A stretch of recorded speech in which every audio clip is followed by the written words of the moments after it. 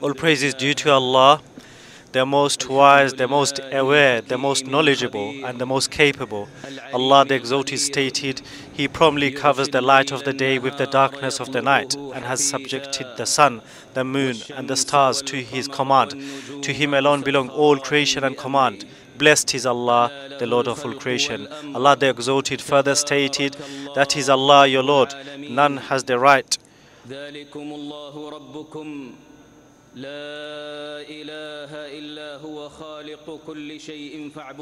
Therefore worship Him alone. He is in complete control of all affairs. He sent down the Quran as an act of mercy to His creation, and in order to rectify their ways. Allah the Exalted stated, this is a book whose ayahs have been perfected, then further clarified by the one who is most wise and the most aware. Indeed, this Quran guides to what is most upright and gives glad tidings to the people of Iman who perform righteous deeds. That for them alone will be a great reward. I testify that none has the right to be worshipped except Allah alone. And I further testify that Muhammad is His worshipping servant and messenger.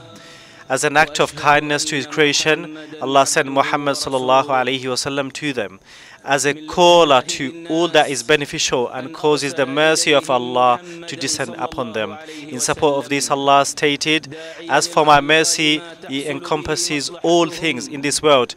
However, I will record my mercy in the hereafter for those who have taqwa, give zakah, and have iman in our signs. They are those who follow the messenger, the unlettered prophet, whose description they find written in the Torah and the Injil they possess. He instructs them to do what is right, forbids them from doing wrong, permits good lawful things for them, prohibits them from all that is detestable, and relieves them of the laws they were previously bound by. Therefore, it is only those who have iman in Him, honor Him, support Him, and follow the light sent down to Him, who are truly successful. Say, O mankind, I am Allah's messenger to all of you. To Him alone belongs the kingdom of the heavens and the earth. None has the right to be worshipped except He who gives life and causes death. Therefore, have iman in Allah and His messenger, the unlettered prophet who has iman in Allah and His speech, and follow him so that you may be guided. Thus, may Allah's salah and salam be upon him, his family, his companion, and his followers. To proceed, Allah the Exalted stated, O mankind, observe taqwa of your Lord and fear a day when no parent can avail their child, or child can avail their parent in any way. The promise of Allah is undoubtedly true. Therefore, do not be deceived by the life of this world, and do not let shaitan deceive you regarding Allah. Indeed, whoever is from the people of taqwa is assured of a good ending and certain success in both this life and the hereafter. In support of this, Allah the Exalted stated, and Allah will deliver those who observe taqwa to their place of ultimate success. No evil will touch them, nor will they grieve. Allah the Exalted further stated, whoever observes taqwa of Allah, Allah will make a way out for them from every difficulty and grant them provision from where they never expected. Whoever puts their trust in Allah will find that He is sufficient. Whoever observes taqwa of Allah, Allah will grant them ease in their affairs. Whoever observes taqwa of Allah, He will pardon their sins and grant them an immense reward. One of the obligatory acts of taqwa is for the servant to single out the Lord in worship alone. This means not directing any act of worship to other than Him, the absolutely perfect. In support of this, Allah the Exalted stated, the command is only for Allah. He has commanded you to worship Him alone. That is the true upright religion, even though most people are unaware. Allah the Exalted further stated, O mankind, worship your Lord, who created you and those before you, so that you may attain taqwa. This is the meaning of the testimony of Tawheed, La ilaha illallah, which is the symbol of Islam and the cause of salvation. Allah the Exalted stated, and your deity is one deity. None has the right to be worshipped except Him, Ar-Rahman, Ar-Rahim. Allah the Exalted further stated, He is the one who forms you in the wombs however He wills. None has the right to be worshipped except Him, the Almighty and the Most Wise. Alongside the testimony of Tawheed is the testimony of messengership, that Muhammad is truly the messenger of Allah. In support of this, Allah the Exalted stated, Muhammad is not the father of any of your men. However, he is the messenger of Allah and the seal of the prophets. And Allah is always in complete knowledge of all things. These two testimonies form the first pillar of Islam. The second pillar of Islam is establishing the prayer. In support of this, Allah said, and establish the prayer as prescribed. For indeed, the prayer prevents immorality and wrongdoing. And the remembrance of Allah is greatest. Allah has complete knowledge of all what you do. The third pillar is giving zakah. As Allah stated, take a portion of the wealth for charity, which will cleanse and purify them of their sins and supplicate for them, as indeed your supplication is a source of mercy and tranquility for them. The fourth pillar is fasting the month of Ramadan.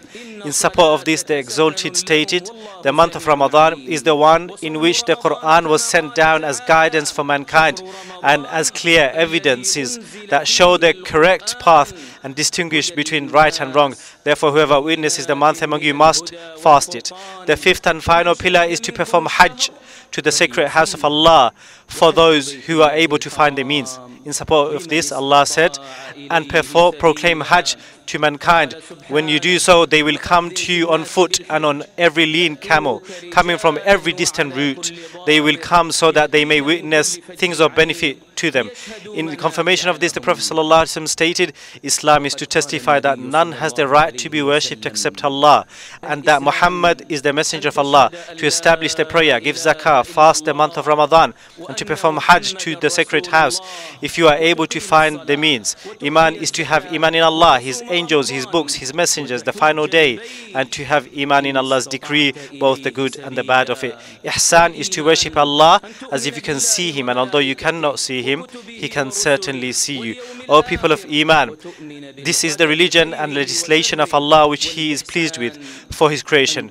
Through it, He has bestowed His mercy upon them by legislating that which brings them all forms of goodness and benefits, whilst averting from them all forms of harm and evil. For this reason, the following ayah was revealed to the Prophet, may Allah's salah and salam be upon him, on the day of Arafah. Today, I have perfected for you your religion, completed my favor upon you, and I am pleased with Islam as a religion of you. Allah describes His Prophet, may Allah's salah and salam be upon him, with His statement, and we have not sent you, O Muhammad, except as a mercy to the creation. From these clear principles, the blessed Sharia has come to attain benefits and maximize them, whilst preventing harm and minimizing them.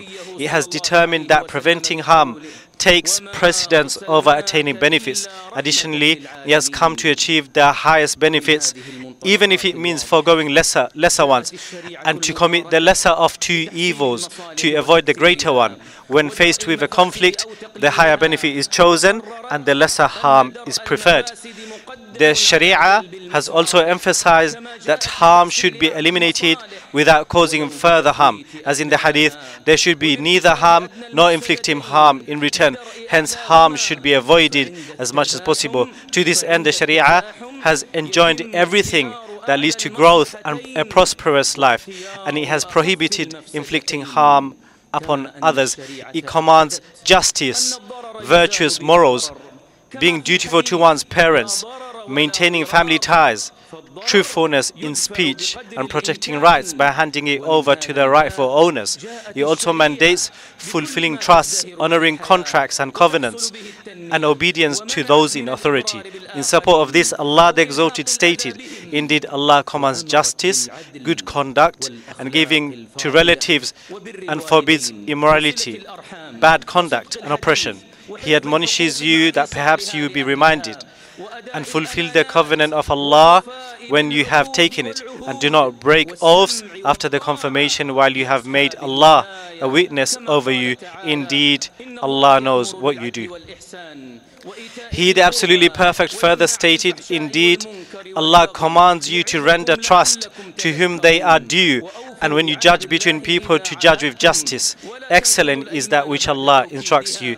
Indeed, Allah is ever hearing and seeing. O you have Iman, obey Allah and obey the Messenger and those in authority among you. And if you disagree over anything, refer it to Allah and the Messenger. If you should have Iman in Allah and the last day, that is the best way and the best in result. The Sharia has emphasized the obligation of preserving the 5 necessities, which are unanimously agreed upon by all of Allah's legislations: the preservation of religion, life, intellect, wealth, and honor. The Sharia considers any violation of these necessities a crime that warrants punishment. Thus, preserving these necessities is from the causes for entering paradise and attaining the pleasure of Allah, the immensely merciful, as well as being a cause for stability, happiness, advancement, and civilization in this world. Without them, life becomes imbalanced and the violation leads to punishment in the hereafter. This is why the farewell sermon of the Prophet, may Allah's salah and salam be upon him, during Hajj was, indeed, your blood, your wealth, and your honor are sacred to you, like the sanctity of this day of yours, in this city of yours, in this month of yours. Religion is a necessity, as humans cannot do without obedience to the Lord and worshipping Him, for which they were created. Allah the Exalted said, "And I did not create the jinn and mankind except to worship me." He the Absolutely Perfect also said, "Say, my Lord has commanded justice, and that you maintain yourselves in worship of Him at every place of worship, and invoke Him, sincere to Him in religion, just as He originated you, you will return." And he said, "And we certainly sent to every nation a messenger, saying, worship Allah and avoid Taghut. And among them were those whom Allah guided, and among them were those upon whom error was deservedly decreed.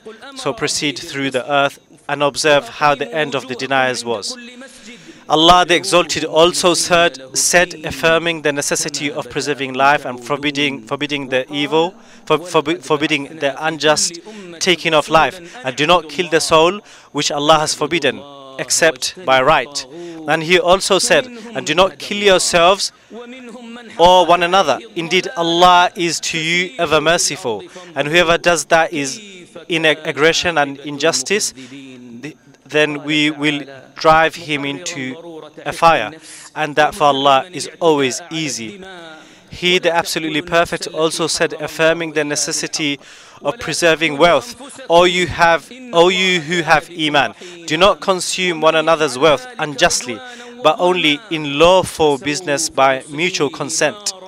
Regarding the necessity of preserving intellect, He the Exalted said, O you have Iman, indeed intoxicants, gambling, sacrificing on stone altars, and divining arrows are but evil from the work of Shaitan. So avoid it, that you may be successful. Shaitan only wants to cause between you animosity and hatred through intoxicants and gambling, and to avert you from the remembrance of Allah and from prayer, so you will not abstain. The texts of the Quran and Sunnah have also prohibited attacking people's honor. Allah the Exalted said, and those who harm the men and women of Iman for something other than what they have earned have certainly borne upon themselves a slander and manifest sin. He the Absolutely Perfect also said, indeed, those who falsely accuse chaste and unaware women of Iman are cursed in this world and the hereafter, and they will have a great punishment. He the Majestic and Exalted further stated, O you have Iman, do not let a people ridicule another people, perhaps they may be better than them, nor let women ridicule other women, perhaps they may be better than them, and do not insult one another, and do not call each other by offensive nicknames. Wretched is the name of disobedience after one's Iman, and whoever does not repent, then it is those who are the wrongdoers. Or you have Iman, avoid much negative assumption. Indeed, some assumption is sin. And do not spy or backbite on one another. Would one of you like to eat the flesh of his brother when dead? You would detest it and observe taqwa of Allah. Indeed, Allah is ever accepting of repentance and ever merciful. That which complements this is that means that have the same rulings as the goals. That which is necessary to complete a command is itself commanded with, and that which is necessary to fulfill an obligation is self-obligatory. Therefore, whatever means lead to the preservation of the objectives of Islam are themselves commanded with Islam. Since the objective and necessary of benefits cannot be achieved except by causes and paths leading to them, their paths and causes follow them in their rulings. Therefore, every person of Iman must strive to protect the 5 necessities that lead to the well-being of creation, the stability of life, the spread of security, and enable them to achieve their religious and worldly interests. One must also cooperate with others in this, seeking to draw closer to Allah by doing so and hoping for His reward in the hereafter. Every Muslim should prevent wrongdoers from attempting to influence the objectives of Islam in protecting these necessities. We all have a responsibility towards this, each according to their responsibility, work and position. We must all nurture our souls, and in particular the souls of the younger generation, to respect these necessities. While it is obligatory to protect these 5 necessities in every place and time, the obligation becomes even more emphasized in these noble sites. As Allah the Exalted states, whoever intends to deviate from the truth by doing injustice while within it, we will make them taste from a painful torment. During Hajj, there is a manifestation of the rites of worship that are defining marks of Allah's religion, as well sincerity in worshipping Allah. It is not a place for political slogans or partisanship. It is incumbent upon pilgrims to adhere to the regulations and instructions that ensure the safe and tranquil performance of the rites and defining marks of Hajj. Hajj pilgrims to Allah's sacred house, you are in Arafah, in a grand position where Allah boasts of you to His angels. This is an honorable place and a virtuous time where good deeds are multiplied, sins are forgiven, and ranks are elevated. Show Allah your adherence to Sunnah. Emulate the noble Prophet, may Allah's salah and salam be upon him, who delivered a sermon at this very site, then ordered Bilal to call the adhan and give the iqamah. The Prophet ﷺ prayed 2 rak'ats of Dhuhr. Then Bilal gave the iqamah, and the Prophet, may Allah's salah and salam be upon him, prayed 2 rak'ats of Asr, combining and shortening the 2 prayers. He then remained on his camel, remembering Allah and supplicating Him until the sunset. After that, he went to Muzdalifah, advising his companions to observe tranquility, dignity, and gentleness. He prayed 3 rak'ats of Maghrib and 2 rak'ats of Isha, combined at Muzdalifah, and slept there until he got up to pray Fajr. He then supplicated until the sky became bright and headed towards Mina, where he threw 7 pebbles at Jamarat al-Aqaba, offered his sacrifice, shaved his head, performed Tawaf al-Ifada around the Kaaba, and then returned to Mina. He remained in Mina during the days of Tashriq, frequently remembering Allah by saying Allahu Akbar, Alhamdulillah, and La ilaha illallah. He stoned the 3 Jamarat with pebbles every day after Zawal, and supplicated after stoning the small and middle Jamarat. He gave concessions for those with valid excuses so that they would not have to spend their nights in Mina. The sunnah of Messenger of Allah, may Allah's salah and salam be upon him, is to stay in Mina until the 13th of Dhul Hijjah, and it is preferable to do so. However, he permitted leaving early on the 12th. When he, may Allah's salah and salam be upon him, completed his Hajj intending to travel, he performed Tawaf around the noble Kaaba. Hajj pilgrims to Allah's sacred house. The Messenger of Allah, may Allah's salah and salam be upon him, was present in Arafah without fasting to assist him in remembering Allah and supplicating him. He, may Allah's salah and salam be upon him, was present in Arafah remembering Allah and supplicating him. Therefore, emulate him. May Allah's salah and salam be upon him. As Allah stated, call upon your Lord in private and with full humility. He certainly does not love those who violate the bounds of He has set. Allah also stated, call upon Allah with fear and hope. Indeed, Allah's mercy is near to those who have ihsan. Supplicate Allah for yourselves,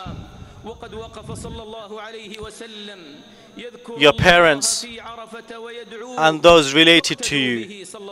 Whoever prays for his brother in his absence, the appointed angels say, Ameen, and may Allah grant you the same. Pray for our brothers and sisters in Palestine who have been afflicted with harm and suffered pain due to their enemies who spill blood, cause corruption in the land, and prevent the provisions they need, such as food, medicine, nourishment, and clothing. Among those who most deserve our supplications are those who perform good deeds and carry out acts of ihsan, including those who serve the two holy mosques and strive for the comfort of the guests of Ar-Rahman. Foremost among them is the custodian of the two holy mosques, King Salman ibn Abdul Aziz and his crown prince. O Allah, the ever-living, the self-sufficient, sustainer of all, the owner of all majesty and honor, we ask you by your bounty and kindness to guide the custodian of the two holy mosques, King Salman ibn Abdul Aziz, and his crown prince, Prince Muhammad ibn Salman, to all that is good. O Allah, aid and support them. O Allah, reward them with the best of rewards for the great efforts they have made and continue to make for Islam and Muslims. O Allah, magnify and increase their rewards and be pleased with them. O Allah, accept the Hajj of the Hajj pilgrims, make their affairs easy and return them to their countries safe and sound. Return them having forgiven the sins, accepted their repentance and fulfilled their needs. O Allah, forgive the Muslim men and women and the men and women of Iman. Protect them from all evil. Preserve for them their religion, their safety, their lives, their wealth, their minds, and their honor. Grant them all types of benefits and goodness, and ward off from them all types of evil and misdeeds. O Allah, rectify their hearts. Grant them safety in their countries, satisfy their hunger, bless them in their provisions, and take care of all of their affairs. O Allah, rectify their hearts, grant them safety in their countries, satisfy their hunger, bless them in their provisions, and take care of all the affairs. Your Lord, the Lord of all might, is absolutely perfect, exalted above every falsehood people may ascribe to him. He grants protection to all of his messengers, and all praise belongs to Allah, the Lord of all creation.